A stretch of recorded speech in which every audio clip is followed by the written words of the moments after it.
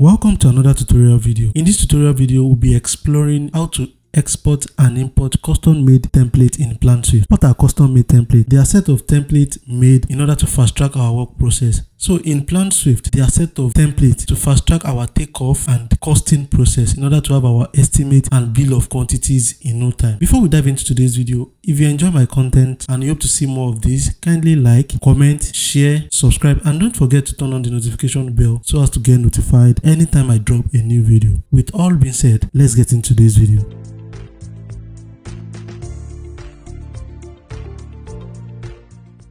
So the first thing to do is to come to template. So now we want to export our custom made template. There are two ways to which we can export our template. First, I will come on here, I will right click and have export. Once I click export, another dialog box will open. So I will have to name it anything I want. So I'll just put the template and I save. Or I come up here and click export tab. So I can also do the same thing. Maybe I'll just put custom and save.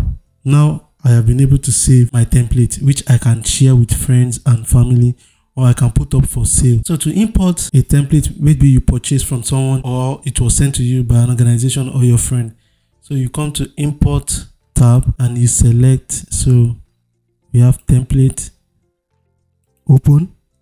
So you have to rename the template in order not to overwrite your existing template.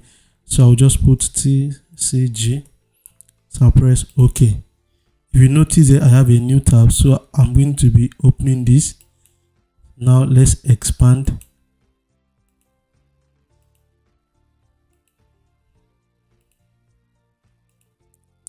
Now I have successfully expanded the imported template.